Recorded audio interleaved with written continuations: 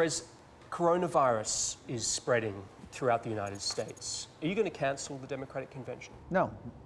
We are working with our state and local partners, and I'm confident that we can work a plan that will enable us to have our convention. We're monitoring every single day. I'm pretty confident. If you have to, though, can you pull off an online convention voting? We'd have to change the rules. So we're not contemplating rules changes. Right. And I'm very confident that we're going to be able to carry it off. Okay. And I'm equally confident in the competence of our team. We don't look at coronavirus as a hoax.